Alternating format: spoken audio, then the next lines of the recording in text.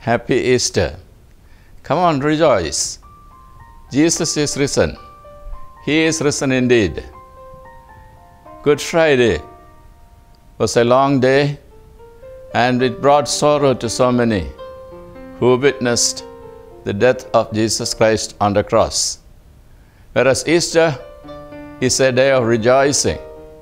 Everyone who heard about that Jesus is risen marveled at the hearing, and the disciples were able to witness that He is risen. Rejoice. That's the message for the day. This word appears 250 times and more in the Holy Bible. Saint Paul, when he is writing to the church at Philippi, he is repeatedly telling them, rejoice. And he says, again I say rejoice. We have our liturgy when we say that we celebrate His resurrection. This gathering which we have on the Easter day is a day that enables us to rejoice in our life in the risen Lord. This risen Lord enabled us to meditate on His passion, on His suffering, on His death on the cross through the days that we had for the last 50 days. So the Great Lent enabled us to look at the life and work of Jesus Christ. And today it has brought the good news that He is not only one who died on the cross, but He also rose from the dead. Easter is not simply a day that is marked in our calendar to rejoice.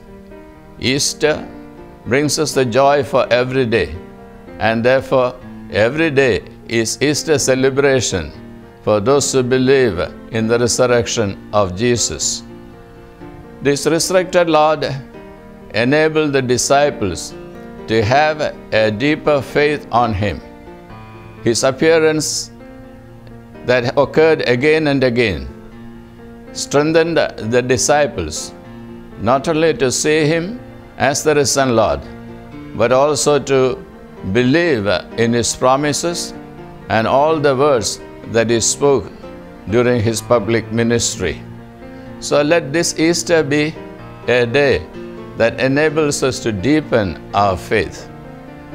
Easter is also reminding us that we need to live with the values of the kingdom, a kingdom which He proclaimed while He carried out His public ministry. The kingdom of God is at hand, and therefore believe in the gospel. Repent and believe in the gospel were the words that Jesus Christ said to the public. And on this Easter day, let us remind ourselves that Christ is again telling us, repent and believe in the gospel, for the kingdom of God is at hand. We live with hope. The hope is that He will come again.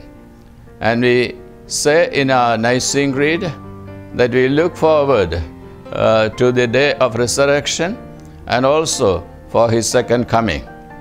While we have the Holy Kurbana service, we also say we remember His death, we celebrate His resurrection, and we look forward to His second coming.